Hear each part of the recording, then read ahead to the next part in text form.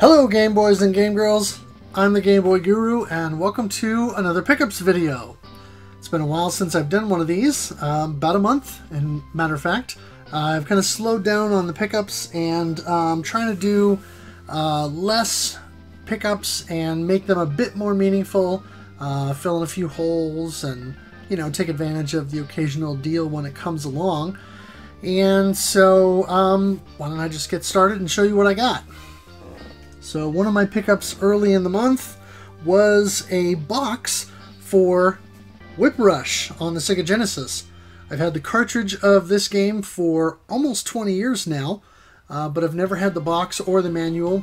There was somebody selling the manual on eBay, and I think I missed it because the auction disappeared. But I got the box for a decent price, so now I just need the manual so that I can fill that out. But pretty cool to have that, and I'll be able to add that to my Genesis shelf over here shortly.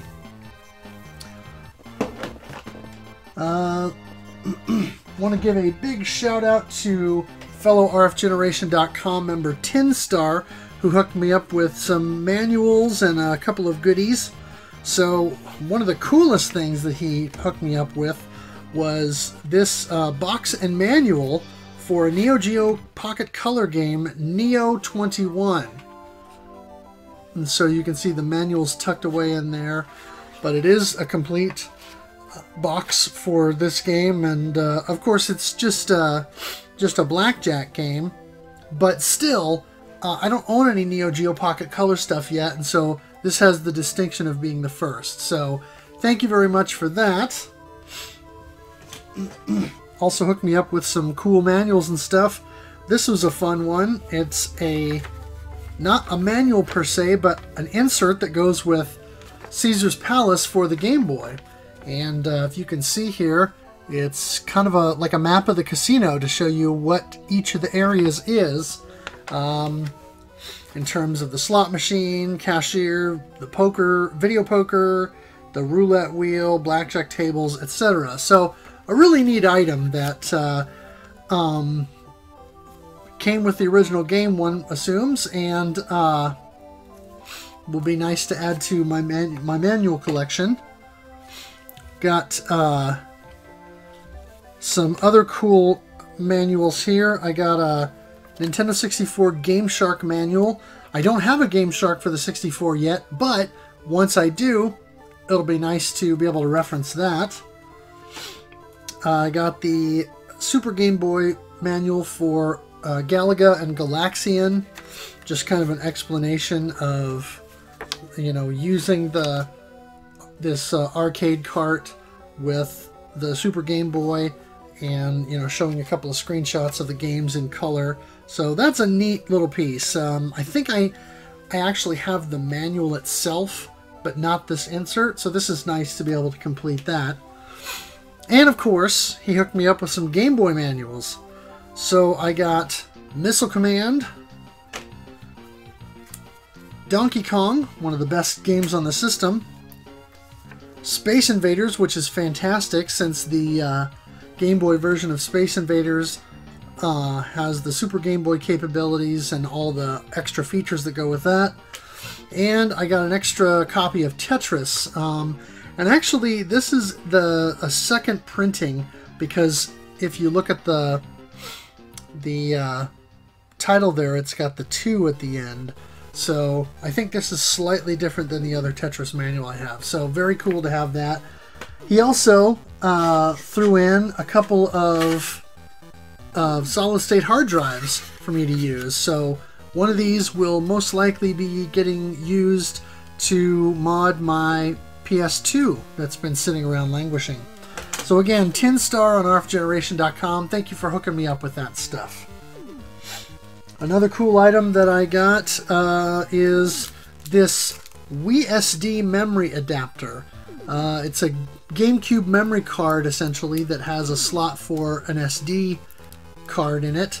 And it mentions all kinds of cool stuff you can do on the back, an SD loader, and some cool stuff like that.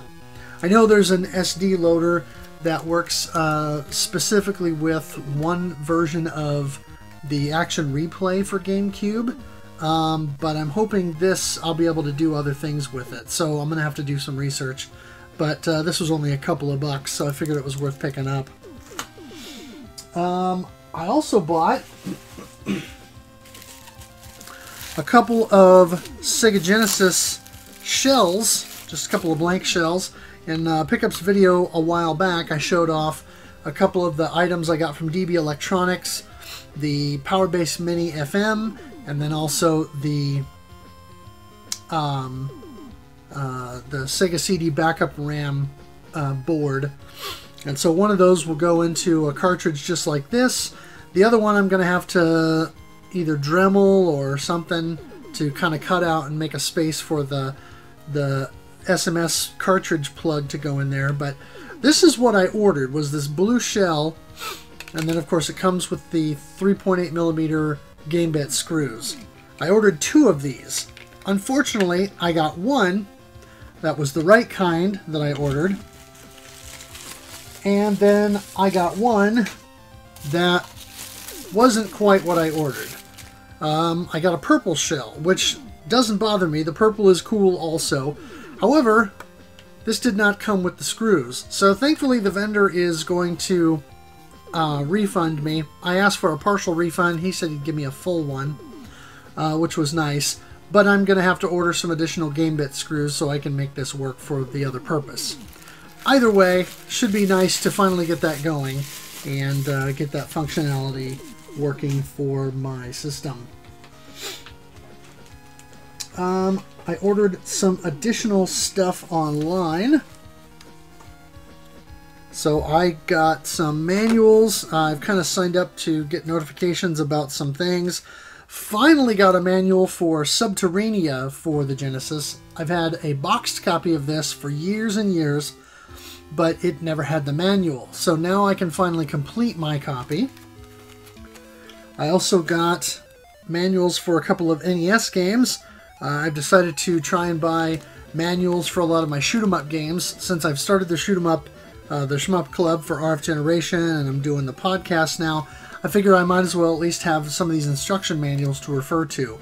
So I got a manual for Tiger Heli, and I also got a manual for 1942. And it's a little confusing, this 1942 manual, even though you can see it says 1942 down in the corner. It's just plain text, whereas up in the top right it says Captain Commando, and it's got a Captain Commando person on there. So it almost looks like it's a manual for a Captain Commando game, which of course never appeared on the NES. So it's slightly confusing, but I think it was just Capcom's early stuff before they had established better branding on the NES. Still kind of a neat and interesting piece. And I finally also got Burai Fighter Deluxe for the Game Boy, and had the NES version for years, been looking for the Game Boy version, finally decided to just bite the bullet and order it so that I can have this to compare and play. I went to a local garage sale here a couple weekends ago. There was someone in the local Facebook retro gaming group that needed to liquidate some stuff and sell some stuff out of his storage unit that he's got.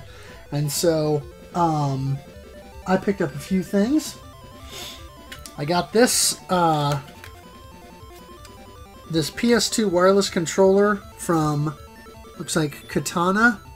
I don't know much about it. He said that from what he understood, it was pretty good. Needs a little bit of cleanup and TLC, but otherwise it's in reasonable shape, so we'll give that a try. We got some original PlayStation games here. We got Sim Theme Park, or Sim Theme Park, Rayman Rush. We got The Land Before Time Great Valley Racing Adventure, which I know Easy Racer will be smiling about. And then also Rayman Brain Games. Got one Sega Genesis game, and that is NBA Live 96, which is complete and even has the $10 coupon and the little EA Sports 96 lineup booklet. So that's pretty cool to have. I'm not much of a sports game person, but some of these are kind of neat to have nonetheless. One Wii game, which is Rayman Origins. That's the Rayman game I'm actually excited to have there out of the bunch. A whole bunch of PS2 games here. Got Sonic Heroes, Splashdown, Metal Gear Solid 2 Sons of Liberty, Naruto Ultimate Ninja, Whiteout, Evil Dead A Fistful of Boomstick, which I already have on the Xbox, The Simpsons Hit and Run, and The Punisher. Also got some 360 and Xbox stuff. There's a kind of a steelbook of Call of Duty Ghosts, and I know this came on in a bigger set with some more stuff, but it's still kind of cool to have that nonetheless. Disney Pixar Cars. Gears of War 3, so I finally have that. Got Oddworld, Munch's Odyssey Platinum Hits, so now I've got the standard and Platinum Hits versions. CSI, and Constantine. And one more PlayStation 2 game, but this is its own thing, and that is Disney Think Fast Trivia. This is complete, as you can see, with this controller here. And I think this is kind of the same controller as the Buzz series of games. I don't know if they're compatible or not. I'll have to double check that, but this is kind of a neat Disney film trivia and stuff like that. Might be fun, especially since this is the PS2 era, so most of the Disney movies this will be referencing are things that I have most likely seen. I stopped by a local game store randomly the other day and picked up a couple of things. Got some original Xbox games. Got the Intellivision Lives, which was fun to get a hold of. Got Defender.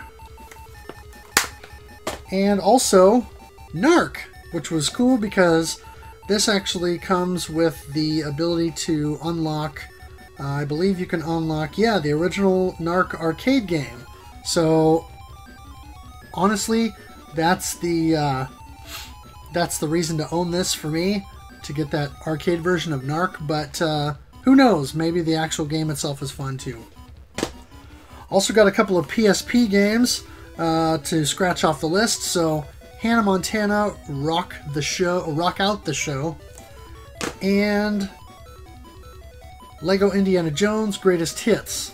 I've had the regular Lego Indiana Jones for a while, so now Greatest Hits. Winding down here, I did get one of the things that I pre-ordered from PlayAsia, and that is my Nintendo Switch Special Edition of Dimension Drive.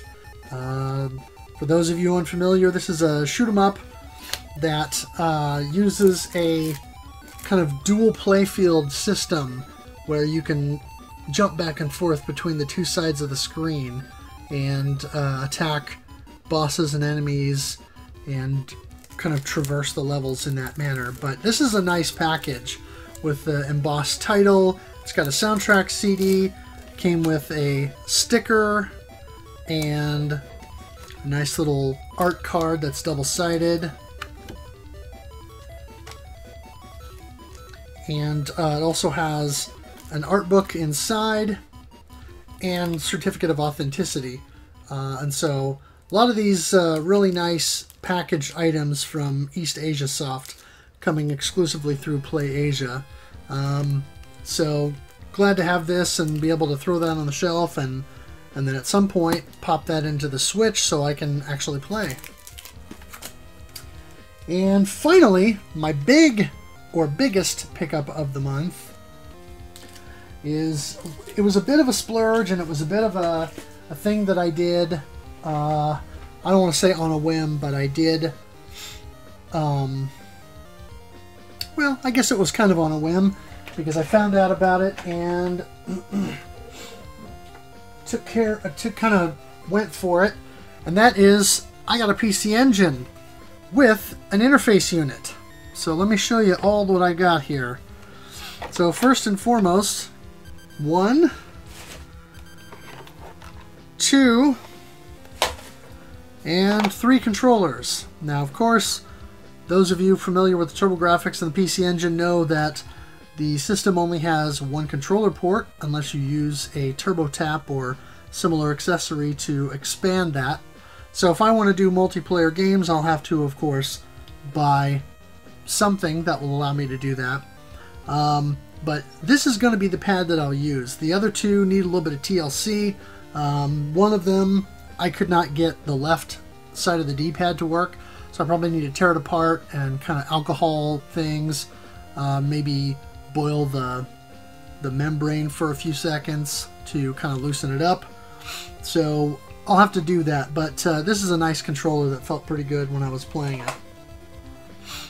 Along with the PC Engine, I got a nice AC adapter or power adapter here from Retro Game Cave that the gentleman who sold it to me included. And so that's nice, because then I don't have to buy a switching adapter or something like that. I got some nice cables here. Couple of SCART cables.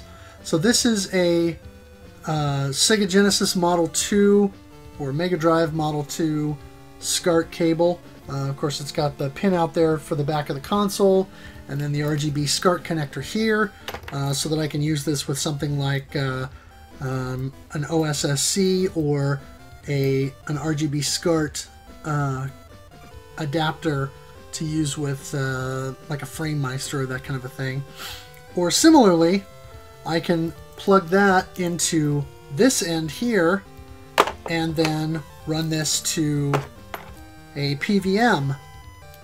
And so I've got my multiple cables here for RGB and sync, and then the audio there that goes to this thing, which I can use for a single stereo input. So that's pretty cool.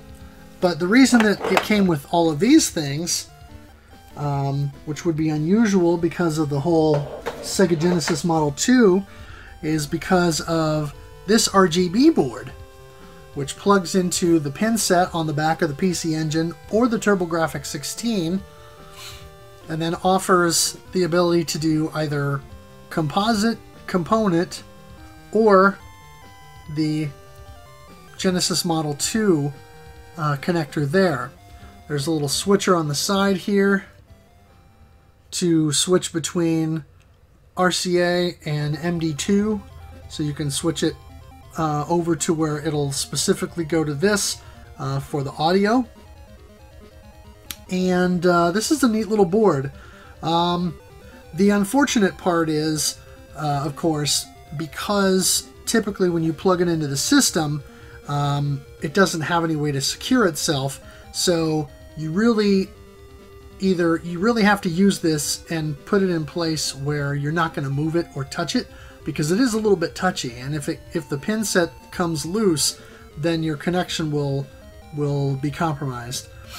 But a really neat item that I was glad to get along with the PC Engine.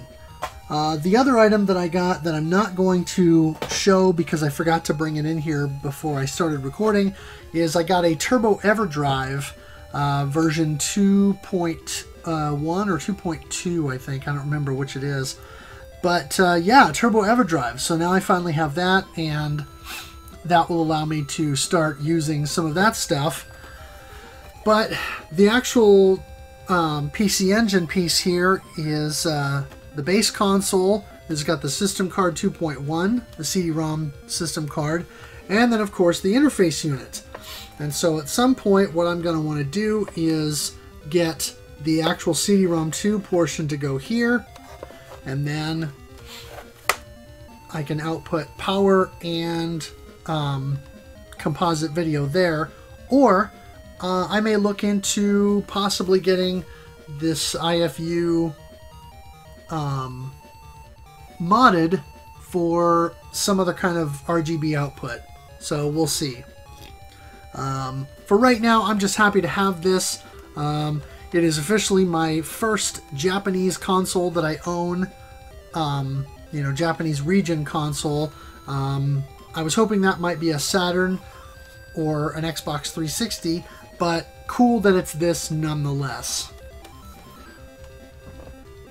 That's all I have to show off this time. I think that's plenty of pickups for me over the last month. That pretty much encompasses everything that I got during the month of August. If you like this video, consider giving it a thumbs up, and also subscribe if you like this kind of content to let me know that you want more. Make sure you follow me on Twitter at GameBoyGuru. I'll have a link in the description below to my blog where you can read my Game Boy game reviews and keep up on that. That is GameBoyGuru.blogspot.com. Also make sure you check out Nira and his channel. He provided the Super Mario Land overworld music that I use as the intro for all my videos, and he has a bunch of other great chiptune and game music content as well, so make sure you go check that out. As always, thanks for watching, thanks for playing, and game on.